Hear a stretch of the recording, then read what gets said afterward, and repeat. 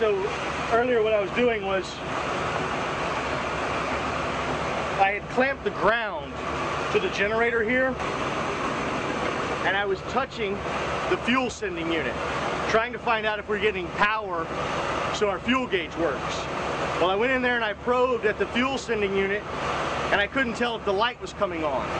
So I wanted to make sure that my tester worked, so I needed to find something that I knew had current so I could test my ground and make sure my tool was working.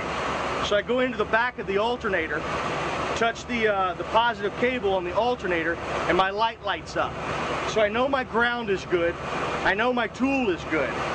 So I go back down to the fuel sending unit and dig around and press around and try to get my light to come on, and it doesn't.